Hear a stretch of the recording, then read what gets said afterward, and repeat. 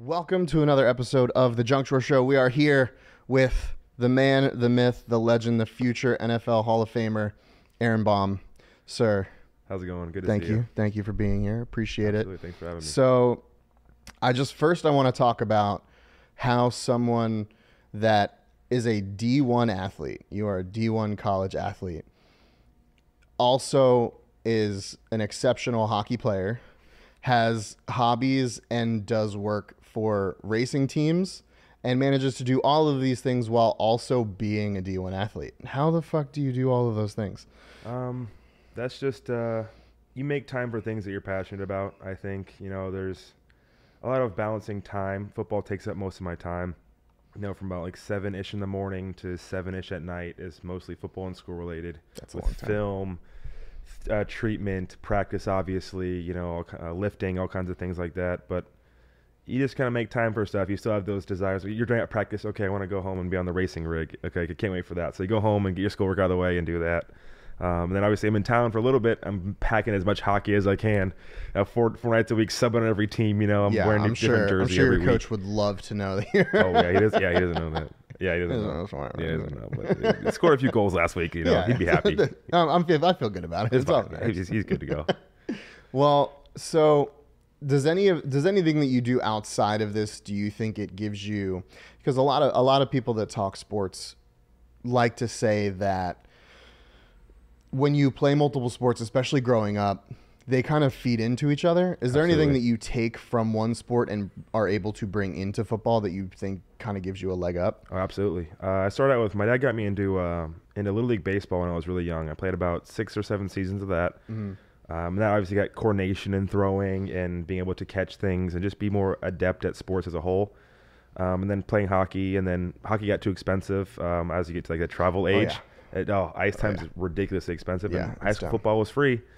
So played that, and it's kind of the coordination and utilizing certain movements. Like I get a lot of torque when I kick from throwing, like throwing in water polo. I played water polo in high school as well, and throwing baseball. Get a lot of torque in my core and rotation and stuff like that. Get a lot of that power. I think from that a lot of other guys can't maybe generate. Water polo is like treading water the whole time. So I pull certain things. I would never. From other sports. I love water polo, I would man. Never. People would drown me. I'm a small person. You look good in a Speedo, though. I mean, that's why it would compliment me as a human well, but like probably not look great. It wouldn't be. They'd be like, why is that small person running around in a Speedo? I don't understand.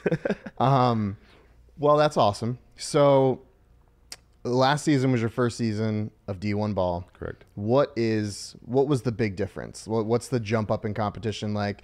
Talk to someone if somebody was looking to transfer from even community college, not doing anything, to a D1 program. Sure. What is that like? What does that look like? Well, I kind of had both routes. I went the NAIA route, which is similar to junior college. I played a season of football with a small school in Missouri.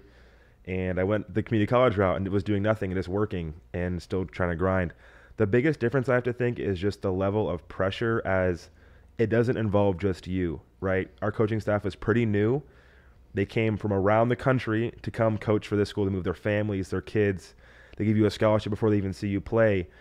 There's a level of you have to perform, because if you suck and you end up missing a couple of field goals in a couple of games this season, they might have to look for a new job and they have to move their families, and this big weight of things in your apartment you can go home to every night that they pay for, and your scholarships and everything. It's just a lot of, and it comes as a kicker, it comes down to 6 kicks a day, right? At the end of practice, you have 6 kicks. You go 2 for 6, 3 for 6, not looking too good for you. It's not a great day. Not a great look. And you go home and you're worried about that, because they can pull your scholarship for performance, academics, and of course, off field, legal stuff.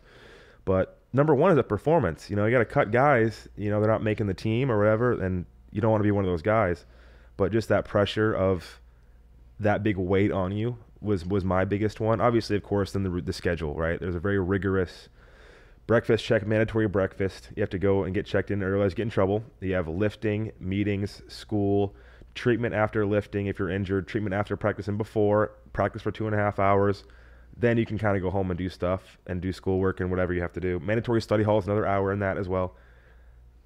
get used to squeaking in 15-minute naps when you can, because it is very, very tiring. But that's probably about the biggest jump, is that weight of having things that you don't normally think about. You meet the coaches, meet their families after games, and you're like, oh, their livelihood depends on me. They might have to move their kid from school system to school system if they have a rough year here and might get released from the school kind of thing. So there's a lot of pressure. And of course, you want to make your kicks. You want to win games. Well, you want to do well for yourself. And whatever anxiety you put yourself on, your own biggest critic. But that's probably the biggest thing, is just that rigorous schedule and the super, super heavy weight of other people. So what was first season of D1 like? How did you? Amazing. Did you love it? I loved it. There was moments, training camp battle with the other kicker I came in against, the incumbent. Every day battling, making the best out of yourself, and the pressure, like I said, comes out of 6 kicks. You move your whole life 5-6 states away, and you bring your belongings. And I've done it. I finally made Division I. I'm on a scholarship, but they've never seen me play. So there's this big thing of they go based on video, and if you don't live up to your video, you know what I mean. There's that. But once you get the starting job and you finally get comfortable with your snapper and your holder and the team, they know your name, and you go to their house and hang out with them, become a family really quick, which I needed at the time in my life, kind of going through some difficult things. It was amazing. I had a really good season. I missed a few kicks that I wish I had back, of course, but I made some kicks that I think were really amazing. Really thankful that went in, and had a great game where I threw a pass in the end zone too, which is pretty cool. It's my long snapper. That was like a cool connection with us. But I loved every minute of it, and I cannot wait to report back August 1st. August 1st is we're back, and that is the day. The other position groups are already back. They're already doing the 5:30 a.m. runs, and thank God I'm not there to come do that. Our coach said that's a really early. The default iPhone alarm gives me PTSD from the last training camp. But our head coach was like, specialists, you guys can report August 1st to get your own work in on your own. We trust you. But I go in the group chat and see 5:30 a.m. running, and I'm like, thank God I'm not there. That's really early for a run. A little early. It's a little early. The grass is still wet from the dew. 5:30 comes quick. Oh, it does. that it does. So, in transitioning from doing the junior college, community college, not doing anything, D1, let's flaunt a little bit. What was the longest kick you made this season? Well, I've said it in a previous interview, but I'll repeat it again. Yeah. I never attempted field goals in my career before I came to this school. Okay. In high school, I attempted extra points and kicked off half the time. And in my first college in Missouri, I only punted. And my specialty is field goals. And just whatever circumstantial reasons, I never got to do that.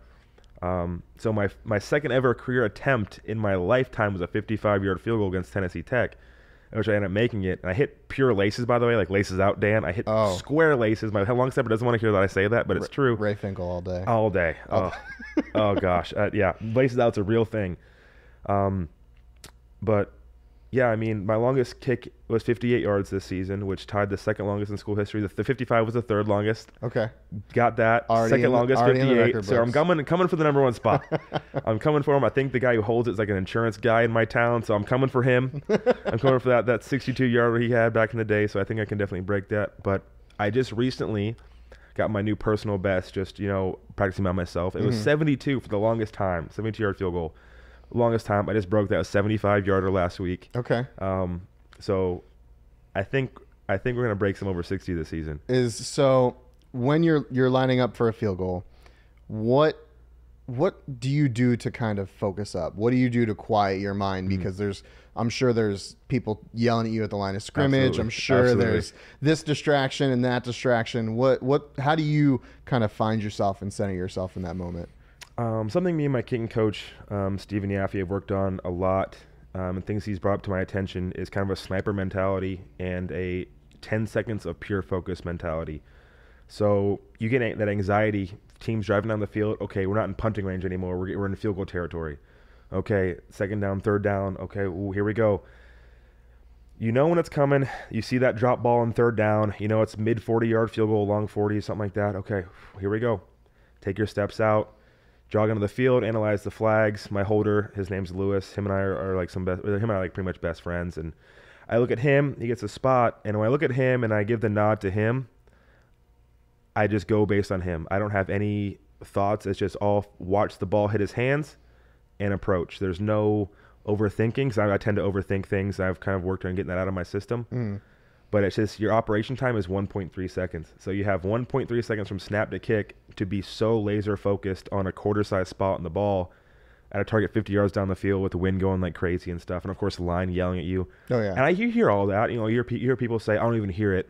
Crowd noise is different. There's crowd noise, but I can talk like I'm talking to you on the field when you're in that mode. But you can hear everything everyone else is saying. There was a game against Eastern Illinois where they were screaming all game at me.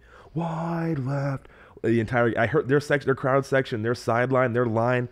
It was deafeningly loud. They're yelling, and I was like, no shot. Like, you know what I mean? You kind of, if I'm going to miss, I ain't missing left. So I don't want to give you that. You know what I mean?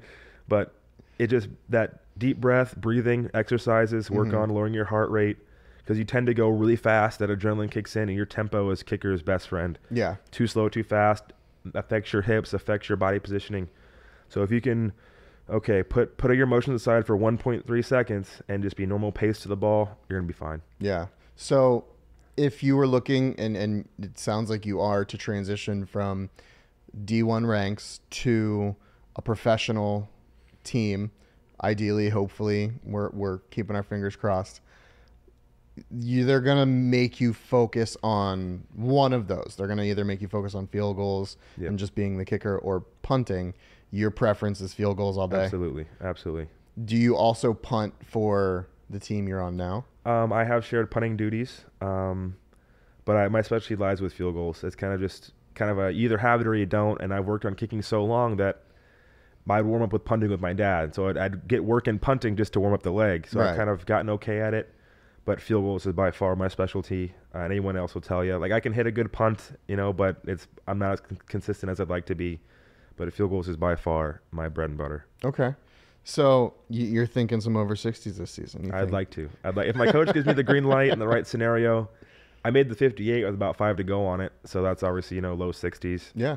And I tagged him in my post. I posted a 75-yard field goal I was telling you about on Twitter. I tagged him in it because in some press conferences he goes, I don't even listen to Aaron anymore. Aaron's like, I can go 70 yards this way and 65 yards this way. And I'm like, well, I can. You don't have to joke about it. I can. So I tagged him in that just so I know. Listen, man, I'm not joking. Like, we can make this. But hopefully he gives me the green light for some long ones, and maybe in a end of a half scenario, or maybe in a game winner from 60s. That'd be ideal. Yeah, that sounds great. So how did you guys do as a team this season? We did fantastic. Like I said, we had a new coaching staff come in. The old Murray State apparently was a not so great chemistry, not so great of an atmosphere. They're kind of a losing team, in the 2000s. They were a powerhouse in the 90s, early 2000s, and then kind of went on a slump. And we're looking to make a change. And they brought in a coach that's really good and a great coaching staff, and re-sparked the guys up who are on the team who are sophomores or juniors who have been with part of the old team and saw the atmosphere that they had built. It's not so great. And now it's a great atmosphere. Our coach is a great team guy, great family-oriented dude. Mm-hmm. And he gets the best out of us. We went 5-0 this year, and then we lost our last 2 against really, really good teams in really close games. So it could have gone either way. One of those games we lost on a game-winning field goal. It could have gone either way. But to go 5-0 for the first time since like the 90s, for a team that's Little Murray State, and with a COVID year and people being injured and getting sick and not being able to practice like you'd like to because of COVID protocols and things like that, I think we did phenomenal. And we got a lot of hype behind us. We got some positive rankings in FCS rankings, and I think we're going to be a force to be reckoned with this season. But I definitely think that the change of culture that our coaching staff has brought in has sparked a big positive influence in us. That's awesome. So this year is going to be a little different than last year in the sense of you'll be able to kind of do more as a team internally. Absolutely. than last season. I think that's going to be a precursor to a lot of really good things coming down the road. Yeah, I think we did a good job of maintaining COVID protocols and having our lifting groups and your contact tracing groups and masks everywhere, and you can't have really any team bonding things, but we try to figure out ways to communicate with like iPhone games and team bonding things just to make that's the biggest part of a team thing, is just the culture of people loving each other and doing things for your brother. And that's a big thing we promote, is love your brother. That's one of our sayings. So now we're able to get the masks off, go outside, have a pickup kickball game, and coaches on the grill, flipping burgers and stuff. I wish I could be there for that. That's the part I wish I could be there for, is the fun stuff. Obviously not the running, but the fun stuff. But the fun stuff. Of course, eating hamburgers. Who doesn't want to do that? So I definitely think And plus, winning brings a positive energy in the locker room anyway. Right. You lose and people are down and this sucks and whatever, but you're winning and everyone's having a good time and dancing in the locker room, coaches coming in having a good time. So I think that being together and having the COVID stuff get kind of taper down a little bit and we're able to kind of mesh better is only going to help us. That's awesome.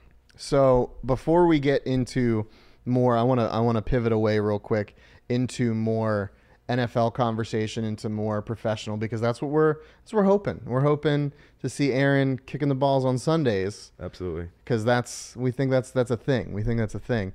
I see the Bills. I see we're repping Bills Mafia. Absolutely. We were talking before about Josh Allen. We're talking about him. My man. Yep. He is. Well, why don't you just say something to Josh right now? Let him Josh, know. if you're watching, I'm a huge fan. I have a tattoo on my ribs of the same artwork on your cereal box. Your cereal box came out after, so I don't want to kid you. I ripped your image, but I'm a huge Josh Allen fan. I wore his Josh Allen jersey at my dad's memorial. We wore all Bills stuff. It was like a celebration of life, so we wore a bunch of Bills stuff. I'm a huge Bills fan. Go Bills Mafia. We're going to the bowl this year. That's all I got to say. He feels it. I do. So what is your ideal situation to go into? Would you like to go into, let's say in Atlanta, where it's indoor, climate controlled, you don't have to worry about the wind? Buffalo, hard place to kick, a lot of wind, very cold. You know, what would your ideal scenario be if you got to? That's really, really tough. Yeah. I would love to kick for the Bills. It's been a dream of mine since I was a little kid. I have a little Halloween picture of me as a Bills kicker back in the day. For personal just kicking ability, I would love to be indoors. Of course, anywhere indoors, at least 8 games a year. You know, there's no variables, right? That's one of the biggest things. One of my kicks I missed this year, the flags were blowing this way, all warm up, the ball's breaking with the wind. I'm in the game. I aim just like how I aimed. First 5 yards, it blows, hits a gust of wind, goes the other way. There's a shot of me when they have a tight shot on my face. I'm like, you're kidding. If I can get wind and rain and snow out of the equation, by all means. As a kicker, that's obviously, you know, that's good for us. But I think I can kick pretty much anywhere. I've kicked in a blizzard game before. I've kicked in rainy monsoon games. I think I know how to navigate the elements a little bit. Get those in Florida a lot. Yeah, of course. Yeah, I kicked a couple weeks ago and it was a downpour for about half hour. Balls get super heavy. Don't go nearly as far. Of course, it's hard to see the wind and the rain. So I think I've learned to navigate that a little bit better than maybe some other people. But anywhere, if you get to the league anywhere, any 32 team, I'm good to go. So how did you get, I think it's a cool story because I know it, but how did you get your scholarship? Oh, wow. Okay. Do you have enough tape for? Yeah, we got enough. We got All enough. right. So when I graduated, I had to take a year off. I had some kind of family issues, and I wasn't the most recruited guy out of high school. We couldn't afford. I come from a very low income kind of family. My parents always did outstanding job at not letting me really know that until I was older. So I took a year off, kind of helped the family a little bit, went to school, and then time's ticking, that NCAA clock, you know, and you don't want to be a 40-year-old guy in college, right? That's true. So I eventually got hooked up with a kicking coach and got to go to a small school on a partial scholarship in Missouri.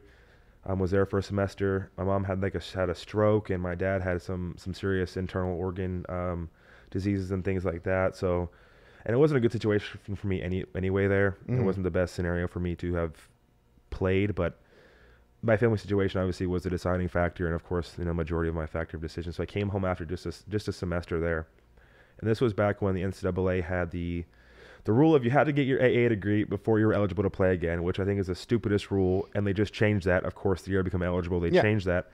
So for 2 years, I was going to school full time at Seminole State, the local community college, and busting my hump, getting grades, working 2 full-time jobs as a lifeguard and at the ice rink where I know you from, and still training, still finding time to go to Planet Fitness at 3 a.m. Thank God they are 24 hours. You know, I was doing that stuff 6 days a week for 2 years, posting videos on YouTube, going to kicking camps, trying to get my name back out there. And that's the hardest part. If you're a guy out of the game, and each year hundreds of kids recruiting class come in, they graduate and they're fresh and people like seeing them, and I'm still trying to compete with these guys and these ESPN Kohl's camps and doing well and that kind of thing. And nothing was happening. I wasn't eligible. I finally become eligible, talking to a school here in Florida, and things are going well. Things are like, okay, Dad, we finally did it. We've busted it for so long. This is finally coming to fruition. Dad gets cancer, mouth cancer, never smoked, never did tobacco, you know, just bad luck. My dad had open heart surgery in high school, and that's kind of the story of me as my dad's health issues and how we kind of overcame them as a family and that kind of thing. But didn't end up working out. I stayed home and kind of helped around the house. And my dad had a feeding tube because he couldn't eat anymore, and half his tongue got removed. And cancer is so aggressive, man, especially that head and neck cancer is so aggressive. Helped my dad with feeding tube and try to be his nutrition guy, a little dry erase board, what have you had today calorie wise? Because my dad wasn't a big guy and he lost a lot of weight really quickly. But I was working at Pizza Hut as COVID comes around and I get furloughed from the rink and still posting videos, still trying, working 2 jobs and stuff. And my dad's condition worsened, and I think, this is it. I can't play anymore. I just my last opportunity just came and went. Right. With the school in Florida. So I have 1 year left, and no one wants a guy who's played 1 season as a punter and now he's trying to be a kicker and he has 1 year left. No one wants that guy.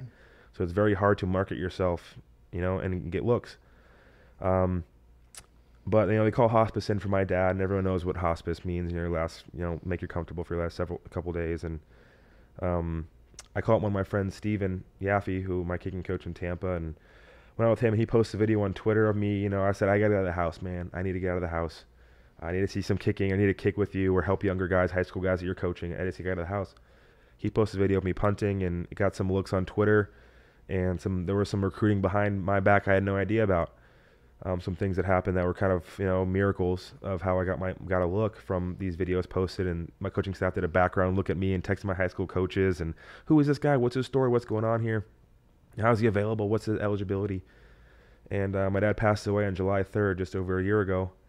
And about a week later, almost exactly, I got a call from a number I don't recognize. I'm on my way to Pizza Hut as a delivery driver. I have my little visor on and my little shorts, and you can imagine. Right. It's a good visor. You can imagine. It's a good visor. It is. Pizza Hut. No one out pizzas the Hut, right? So I'm on my way there. I get a call from already getting sponsors. I'm telling you, turn the label to camera. We're gonna get paid here. But yeah, so I'm on my way to Pizza Hut, and I get a call from a 270 area code, and where the hell is that? And it's Coach Hood from Murray State, and he's like, hey man, I know it's a Sunday. I'm with my family. I'll make this quick. Do you want a full scholarship? And the call I waited 4 years for, my dad and I had busted, so long at, took a minute and 10 seconds.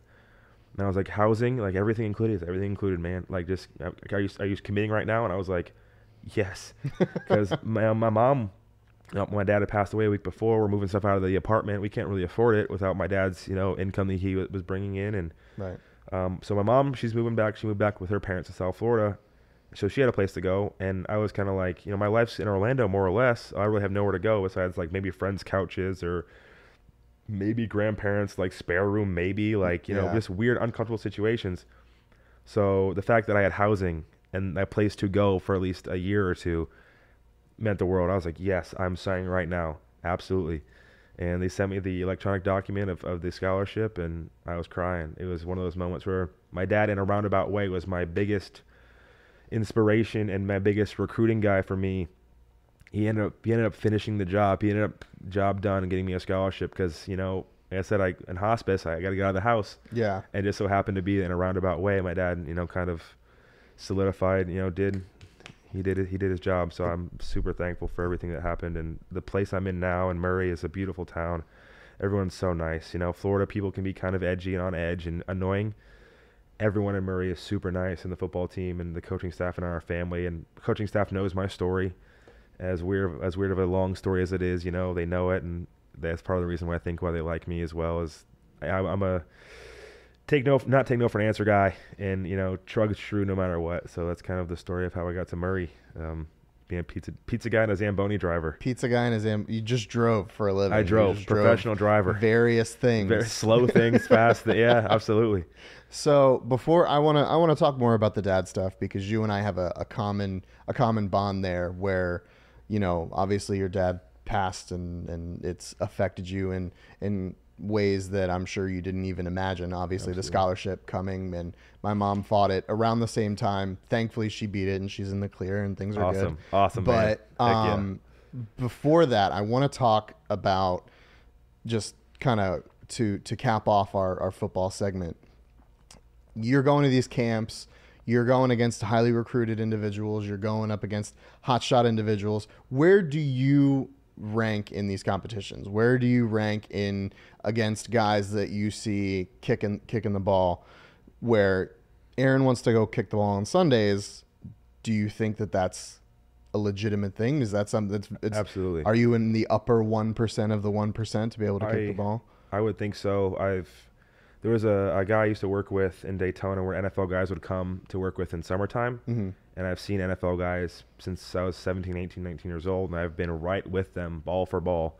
That's where if I didn't think I was good enough, I probably would have hung it up and been a welder or something. But I know the talent that I have, and I'm only getting better. So that's where I'm like, okay, I don't want to be 35 and what could have been, you know what I mean? So that's why I'm sticking with it. But these camps against these hotshot guys, you know their names. Those guys going to Clemson. This guy's going here. This guy's going there. Mm-hmm. I'm always right with them, if not beating them. I've won more camps than I haven't won. So it's a little nerve-wracking because you see these high-talent guys, and they walk in with their little Clemson shirts on or whatever school they're going to, and, okay, this guy's good. This guy's the real deal. And my family doesn't have a lot of money, and these camps are very expensive. And that's one thing I don't like about the camp circuit is they prey on your talent. They promise you the world with, we'll get you here, we'll get you there, we'll get you a visit here, and never quite works out. Yeah. These camps are $400, $500, and we can't really spare that a lot. So my uncle would chip in and help, and we'd kind of save up for these things. So there's pressure, obviously, to perform for your future of your career. There's also pressure if we just saved for money for months to go to this camp. It's like a Charlie and Chocolate Factory situation. Yeah. You know what I mean? It's like that kind of thing. So you got to perform. You look up in the stands to your dad up there. Okay, I know I've worked so hard and I've trained for this, and there's a lot of money. You know what I mean? It's that kind of thing. But I think I'm up there. I definitely think kicking on Sundays is a possibility. I just gotta have a good final season, and you never know.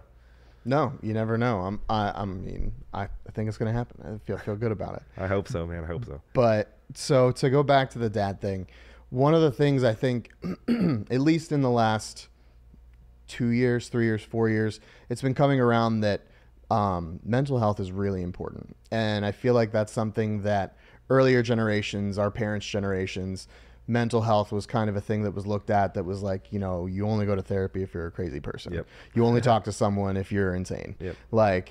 And to go through what you've gone through, first, what can you say helped you most mentally in this time? Because this is something that I'm sure even out of the sports realm, people can relate to. And you were not in a good place. You were obviously in a bad place because nobody wants to see their parents like that. Absolutely. But what can you attest to first, being able to kind of continue on with life through that very difficult time? Sure.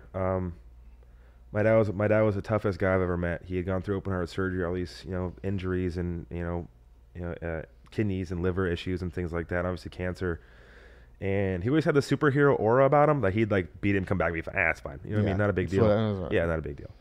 But to see my dad kind of wither away really quickly was very hard to see, and I'm still in denial. I think I'm still in denial about it, to be honest with you. But a couple of times this season, I was at all the pressure, the weight of everything on you. And of course, you and your dad together to this journey, you want to obviously show the best you can as a tribute to him. And obviously for yourself, you put in all these hours and blood, sweat, and tears for this. I've had a few breakdowns this year where I called my mom at 3, 4 in the morning, and she's doing the same thing I am. We didn't have a chance to mourn together, because I left for training camp 2 weeks after. Right. And we split, and we didn't have a chance to really mourn together as a family. We're a very small family, only child. But something that I think helped me a lot was talking to people. My dad was a tough dude, and like I said, parents' generation very tough, and mental health is it's a myth. Kids are just being wimps nowadays, and I was like that for a while. Yeah. And then I kind of softened up to that because, like I said, my teammates and my best friend Jeffrey and Lewis and these guys, and I don't talk to you. I was never an open up guy. Only child, just kind of internalize everything, not be super emotional. But I'd call them and cry and hugging them, and it felt really good. And now they're with me on this journey as well. But obviously continuing what me and my dad started and getting as far as we can get with this. And that's been a driving factor in me overcoming just this sadness. Everywhere you look, you see your dad somewhere, and your a keychain that has something that your dad gave you, or my dad's watch I wear sometimes. And you're surrounded by these sad memories a lot. But nighttime when your friends aren't around is really, really hard. A couple of times I had absolute total breakdowns after a final, closed the laptop, It was really cold one night, for example. I felt my feet were cold, and it reminded me of when my dad, when he had passed, he was very cold to the touch and wrecked me for about 3 or 4 days. And so things like that. But family and friends and talking to people and opening up about your feelings, not being Joe tough guy, which I consider myself a pretty tough guy, definitely helps a ton. And obviously having this dream of playing in the league and getting my mom out of my grandparents' house and getting her an apartment or a condo or a house or something, and paying off my friends' like student loan debts, and having a house for myself. I never lived in a house. I've lived in an apartment my whole life because we can't afford a lot of things. That is my dream. And there's good days and bad days, right? There's good days with that kind of thing. And I miss my dad every single day. I talk to him, driving around or before a game. Night before the first game, I couldn't sleep against UT Martin. I could not sleep. My best friend Jeffrey came with me at about 3 or 4 in the morning, and I had my dad's ashes with me. I got to do something really quick. So I drove to the stadium, snuck in the stadium, and I sprinkled my dad's ashes on the Murray State M at midfield. And from there, I felt calm the entire time I've played there. Every time I go step foot on the field in a game, I've been laser steady. My heart rate doesn't change. So it's a good thing, obviously, to be very low key. Anxiety, of course, okay, here we go, about to play. But you step on the field and, I'm in my element. I know how to kick a ball, and is very calm. So that's, opening up to people and talking and expressing your feelings is something I never thought I'd ever do. I was like my dad, grit your teeth, trudge on through, be a tough guy. But yeah, definitely talking to people is way more helpful than you think it is. Do you think that so you even said it, you think that you consider yourself to be a fairly tough individual, and I can agree with that. We've played on the same hockey team, but don't you think that this level of letting people in and letting people go on this journey with you is another form of toughness? Maybe it's tough because I'm exposing myself and becoming vulnerable to people that my punter from Australia, he's from Australia, he's not a guy I grew up with. He's not from here. He's not from here, right? He's an amazing guy, and he's been with me. He's my holder. He's a punter and a holder. So my success directly relies on him. It's the only position in sports where your success relies directly on another person. He has to hold the ball in that exact spot with the exact tilt you need, with the exact laces, and you trust him with your life. And I've gravitated to him a lot, and we gravitated to each other, and my friends and my family and people who didn't know my story, people would message me on Twitter, have known my situation. Maybe it is a form of toughness. Maybe it is. But I definitely needed a big setback in life to open up. Okay, I need to not hold this in because this sucks. I'm texting my mom at 3 a.m. We're just preaching to the choir. We're both sad. We both lost the same guy. That relationship's kind of the same. So, but talking to other people about it and having them be there, people are way nicer, and way more responsive and receptive than you think they are. Especially as a guy, you think, guys are really wimp. You're really, come on. You play football, dude. You play hockey, come on. But they're way more nice than you think. Their hearts are bigger than you think they are. And that's definitely been a life-changing thing. I can tell my story as much as I can now, in case it helps somebody or helps me even talk about it. Right. Helps me get over these things, talking to people. And I had talked about it on a radio show before, and just anything I can do to talk about it more and helps myself, but also bring people on this journey with me. And I wrote a bunch of things on my cleats a couple weeks ago. I posted things on Twitter and Instagram and Snapchat. If you want to be on my cleats this season, let me know. But I wrote my cleats this year like graffiti in Brooklyn. I just have initials and everywhere, because the left cleat, I have people who have passed away who have been close to me. My dad, my grandpa, my friend Corey, who passed away in the Pulse nightclub, people I've worked with who have passed away that have been close to me. And that's my left cleat. And I think it's a little dark, so I need to have my right cleat, my kicking cleat, has my positive people who are still with me.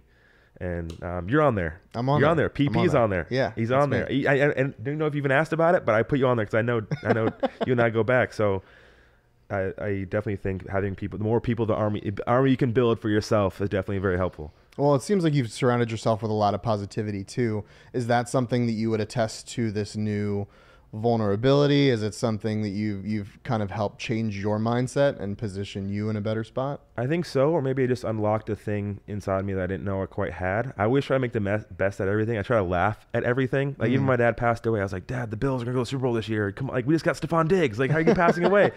And like I just joke around, like even just a coping mechanism, right? My mom's the same way.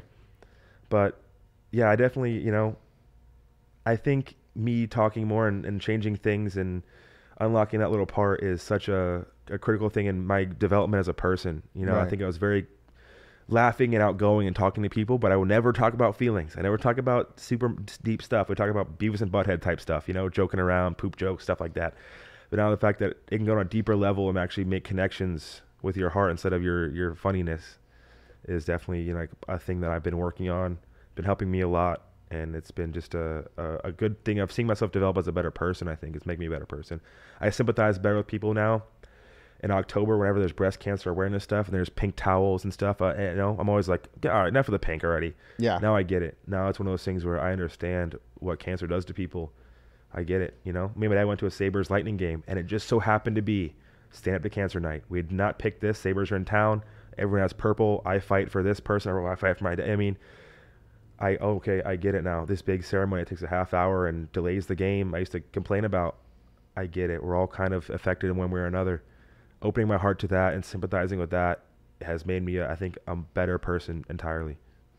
So what was the highlight of your season? What was the thing that you looked at and you were like, Dad, and what was the thing you kind of wish that he was there to celebrate with you? They kind of both the same thing. March 28th of this year against Eastern Illinois. I had the game of my career. If I got my legs broken that night, I'd be happy with it because of how that game went. My uncle came down, my dad's brother, who's been absolutely unbelievable throughout my entire journey, helping fund me to go to camps. And I live with him now during summertime. He's a spare room, and him and his wife have just been unbelievably, helpful to me in many different ways. But he comes down, he picks just a random game on the schedule to come down to, works with his work schedule. And it's a day I went 5 for 5 with the 58-yard field goal, threw a 2-point conversion pass, what kicker does, and some crazy fake extra point scheme that should have never worked, and it worked. And we have a punt return that goes into the 3-yard line. Coach goes, "We score, we're running that play," and I was like, "Are we? Like, is this gonna work?" This isn't Madden, you know that, right, Coach? Yeah, this is not gonna work, and it ended up working. And it was one of those plays where my dad's brother, they were so tight. Both football-minded people, the closest thing I have to my dad, comes and sees this game, and it's just a record-setting game and an amazing game in my career. And I look up in the stand, I see him, and I'm like, oh, this is happening. Like, this is everything I've worked for is happening on a day that he came. And it's one thing for him to watch ESPN Plus and text me after the game, oh, wow, crazy game, love to FaceTime later. Yeah. But for him to be there and to hang out with him and go to dinner after and talk about it and just geek out and head in the hotel and rewatch the game and geek out about it. And at the end of that game, and my day was done after that throw, my day was done.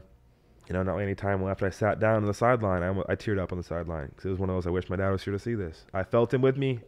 I felt calm the whole day, but I wish he was here. I wish he was with my uncle. I wish I could give him a hug before pregame warm-ups. All right, we made it. Let's go. Let's have a good one. And I wish I could hug him after. And that's something that's going to be, I think the farther I go with my career and playing in the NFL, whenever that happens, I'm going to have to deal with this on a much bigger scale. Right. We're in the NFL now, Dad. Like, whoa, I wish you were here. Like, I really wish you were here to see this. I know he's here watching, and of course he's, that whole thing. But that day was one of those days where it was a crazy wind day, and it was hard to play wind, and there were certain things I had to do to adjust for wind with tilting the ball certain ways and manipulating ball flights and all kinds of things to have the day I had. And I was like, okay, thank you, Dad, for helping me with being calm enough to make these adjustments. Anytime you just keep panic and just kick the ball, hope it goes in. But to be calm enough, I felt the calmness, and I really wish my dad was there for that game, really, really badly. But that's one of the emotions that I was tearing up on the sideline. My teammates go over, they hug me. What's the matter, dude? And I was like, just wish my dad was here. You're good. Like, I'm okay. Oh no, I just scored 17 points by myself. Yeah, so yeah, I'm good. Yep. Yeah, I'm cool. I just need a minute. I just need to understand and look around. That's another thing too. I've made a point to any new stadium I go to or any game I play in to take a moment at some point in the game and look around and appreciate the atmosphere I'm in. Because not a lot of people get to this level. Not a lot of people even play college football past high school. There's like some ridiculously small percentage that does this. And to have a day like I had, to look around at my Lewis, my holder, my long snapper Chandler, and my teammates that I would die for these guys, and have them with me on this moment of this pinnacle at this point, of my career.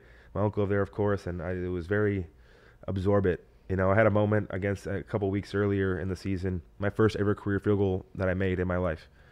And I told Lewis, my equipment guy, he's not there anymore, so I can say this story. But I told him, I said, I'm stealing the ball. I worked so hard for my first ever field goal. I'm keeping that damn ball. And me and Lewis, my holder, worked it out to where the second I kick it, high five, Lewis, go. He's faster than me. You haul ass, get the ball. So there's a video of him. You see him in the scissor lift camera of him running towards the end zone to get the ball. But I made sure I absorbed the moment after and during a kickoff, the ensuing kickoff after the play. I was taking my steps over, looking around. Okay, I'm in a stadium in a D1 school in Missouri, and whoa, this is really amazing. And I've been at a point to absorb things now. I never would have done that. I would have just been pedal to the metal, kick the ball on the sideline, talk the crap until your next play. But I've made a chance to appreciate where I'm at. And my dad helped me to get here. And every time I flick around, I'm like, all right, Dad, all right, this is awesome. I know you're seeing through what I'm seeing. This is great. Well, I think it's really impressive that you were able to put together this season and do all of the things that you set out to do in a couple weeks span of your dad passing. Like that, the ability to be able to do that is not something I think a lot of people in the world can do. Is there anything you would attribute, other than obviously you were saying openness, being with, treating your teammates like family and really embracing that family culture? Is there anything else you would attribute being able to kind of figure out how to do this the right way to, other than those things? Or is there, obviously the change in culture, like you said, the teammates and embracing them as brothers instead of just as teammates? Is there anything else you would be able to attribute, or a piece of knowledge or something that you learned that you'd be able to pass on to someone who may be going through something similar? I would definitely say figure out what your true motivation is here.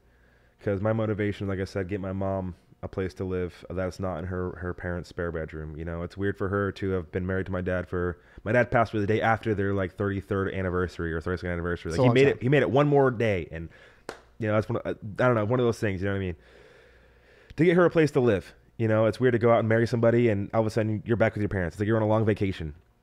That was my main focus. That's still my main focus. So to come home at night, turn the lights off, turn the phone off, and lay in bed, stare at the ceiling. Okay, what is my real motivation here? Obviously, get an education. Obviously, fulfill what I've been wanting to do.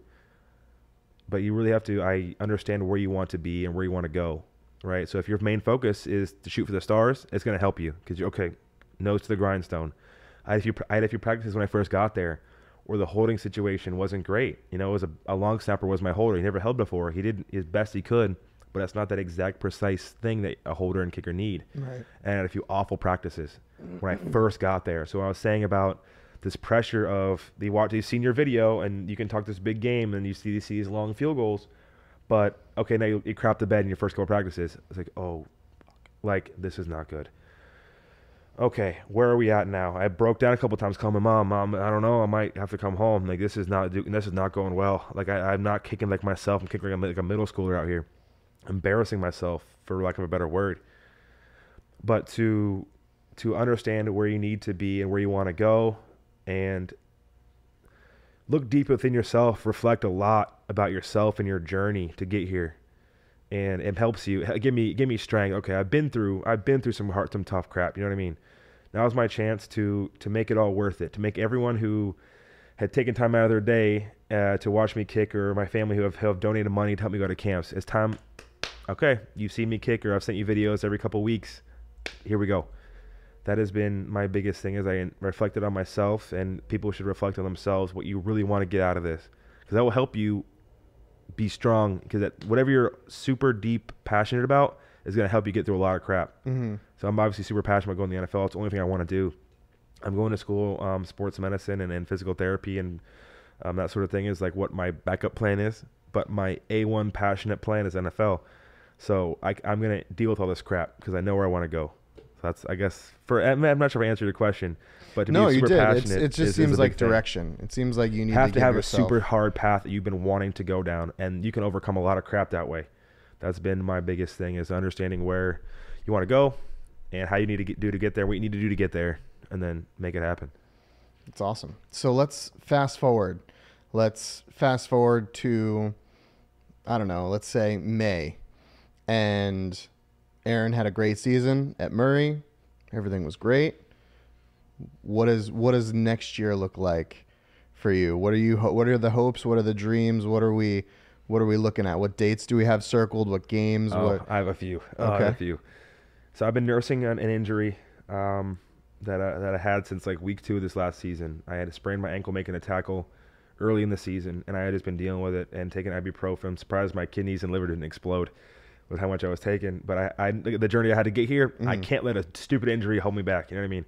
So a couple times I was limping from kick to kick. It was brutal. My Achilles was all messed up. The back of my ankle was all jacked up and bruising in the backside of my leg. I was like, okay, after the season, I need to take time to rehab this and I'm still kind of dealing with it a little bit, but I dealt with that the entire season.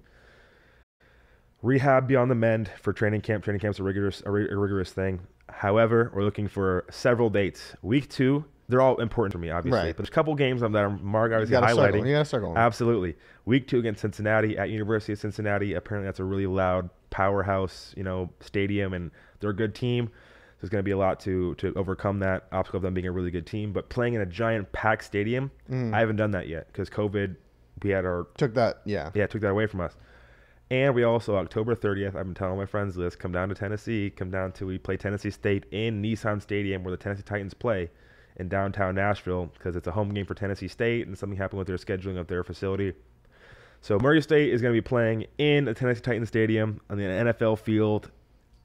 That's amazing. That's awesome. That's so cool. I'm trying to have all my friends come for that game. Day before Halloween, stay after and we'll hang out on Halloween Day and hang out and that kind of thing. But those are definitely a few dates that I have circled, just big monumental moments of NFL Stadium. Holy crap. Get as much video as I can. Oh, yeah. That'll be a fun one to when you're getting ready to kick off, like that moment that absolutely. You take to just be like, oh, I could just like do this for. Yeah, absolutely. Yeah. And you drive by that right on the way to and from Florida. Nissan Stadium is right by the interstate. So you drive by it in downtown Nashville and you see it in all its glory. You have pictures of Derrick Henry on the side and Tannehill and these NFL guys. You're like, I'll be in you one day. I'll be in you. Literally October 30th. We have a date now. It's marked. So I know exactly when. I know exactly when. I'm not sure if the Bills play before or after that date, but Josh Allen, I'm going to leave a little note for you. Stick a little sticky note somewhere. Look for the sticky note. Yeah, I was a big fan. Not creepy. I'm not Stan from Eminem. I'm not Dear Josh Allen. I wrote you, but you still ain't calling. No, but definitely those dates are going to be really cool for me to have come from community college in a small school in Missouri and never quite think I'd be in a big stadium and doing these cool things from a packed house. That is a moment for me to recognize, okay, this is really, really cool. I legitimize myself in a big time scenario and I got to perform in there. And that's going to be the thing, is performing in front of those people. So we'll see if I can. I'm going to do it. Not even we'll see. I'm going to do it. Well, and then what does it look like? What does your schedule look like postseason in hopes of being able to get some eyes on you and maybe start kicking for some teams, maybe get some tryout? What does that look like? So I'm kind of in a cool spot in terms of eligibility.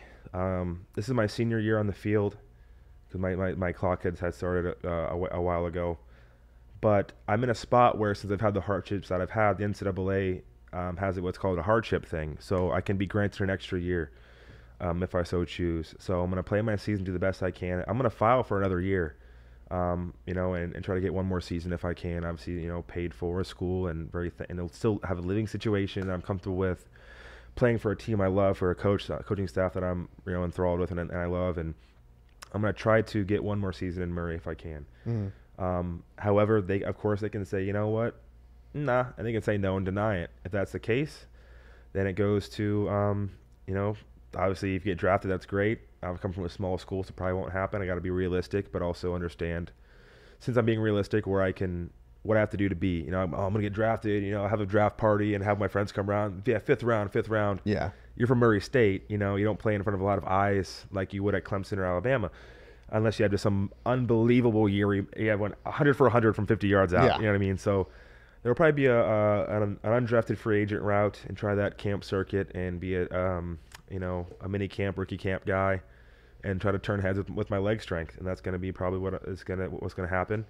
But I still have another year in a D1 weight room to get even stronger, to get even in better shape, and just help work on the tools I need and work with my people and to get better. So if I get granted an extra year from NCAA for the hardship stuff and filing the appeal with that, fantastic. All the better. If not, then obviously here we go. Jump head first.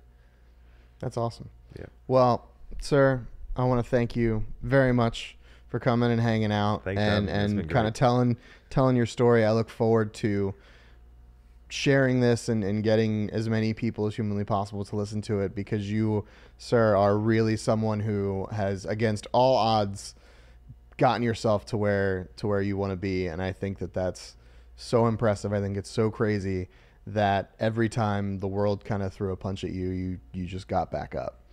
And I think that that's awesome. And I definitely think that that goes to how you were brought up and how you were raised. I appreciate that so much, man. It's cool to have a guy like you who has known my journey and has been with it. I mean, you've been in real time through these things. And one thing I forgot to mention, a couple of years ago, I had double hip surgery. My hips had been blown out, and I had them get repaired. And one more thing to overcome and rehab myself. I didn't have he didn't have insurance, so I paid for insurance for a month. Got an MRI. Oh, your hips are messed up. Okay, we need surgery. Didn't get PT. At the end of that month, insurance is done. Rehab yourself. One more thing to overcome, but the fact that you have been there and my family and friends have been there in real time through this whole thing, we're just getting started. We're just getting started. There's going to be some really cool things about to happen. I feel it. But yeah, I appreciate you having me on, obviously, and I appreciate the support that you've been giving me, and you're always messaging me on Instagram and stuff and congratulating me and following my season. Now no one really cares about kicker seasons, right? Unless you know somebody who is one. So I really appreciate the fact that you've been so outspoken in your support of me. It means a lot, and you're a great friend of mine. You're a family at this point, man. I can't thank you enough, honestly. Yeah, man, it's appreciated, and we all of the 4 viewers of the Junk Drawer Show, and hopefully more people that'll actually come in and listen to your story. But everyone will look forward to seeing you kind of kick some ass at Murray this year. So absolutely. Thank you, sir. Much appreciated. Thank you so much. Guys, thank you so much. Don't forget to like, comment, and subscribe down below. We will have some more content for you guys, and take it easy. We will talk to you guys next time.